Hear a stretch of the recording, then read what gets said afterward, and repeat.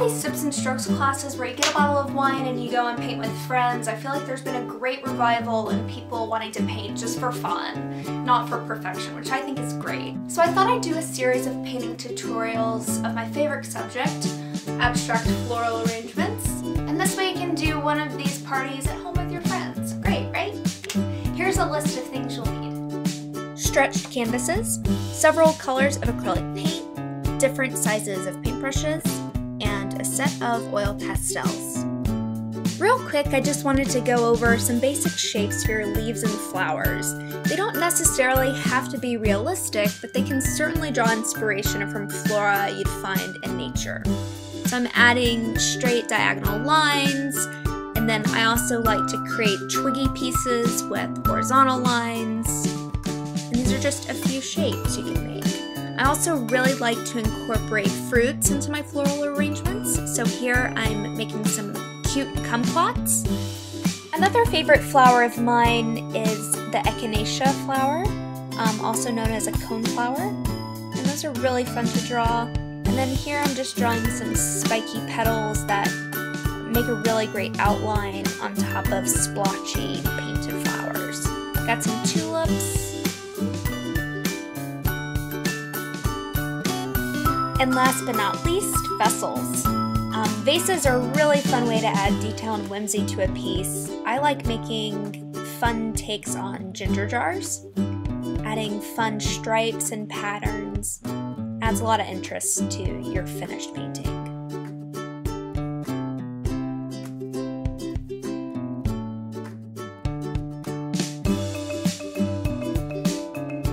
This is also a great opportunity to add shading and dimension to a piece.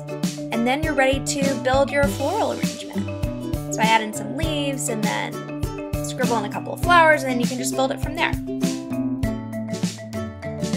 Start by applying and blending two light colors with a large paintbrush. These are my favorite colors. I like using a light lilac to start. And then allow this layer to dry. If you're impatient like me, you can certainly use a hairdryer to dry layers. Once my canvas is dry, I'm going to start sketching in my face with a soft oil pastel, adding in nice details, and this kind of gives me an idea of what shapes I'm going to be filling in later. I'm going to start building my arrangement with some leaves, then I'm going to rough in the shapes of the fruits and the flowers that I'm going to be painting. Once your arrangement is pretty much sketched out, you're ready to start applying color to your canvas. So I'm going to start with the fruits and then the leaves, and apply kind of a thick coat. It doesn't have to be perfect. We're going to go back later and define all of these shapes with the oil pastel, so just rough it in. Make sure this layer of paint is dry before moving on to the next step. We don't want our paint to scratch off. Coordinating color pastel, in this case I'm using just a darker color brown. You're going to want to add in the details of your painting. I'm outlining the flowers, outlining the leaves and the fruits, adding details to the vase, and all of this kind of brings it all together. You can add pops of different color. I like to use really contrasting shades when I'm outlining my petals and my leaves.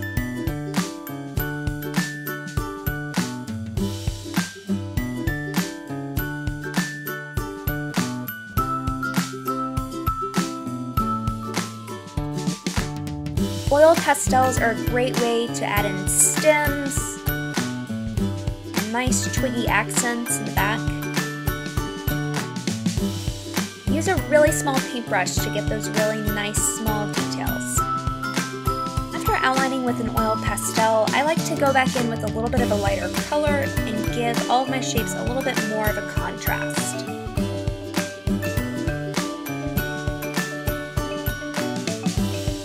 Clean up any edges and add in any final details on any leaves before your painting is finished. When you're content with your finished canvas, be sure to protect your work with a spray of a clear sealer. And you're finished! Super easy, right? I'll be giving away the painting I finished today to one lucky subscriber, so be sure to click subscribe below for more crafting tutorials and DIY for more crafty goodness.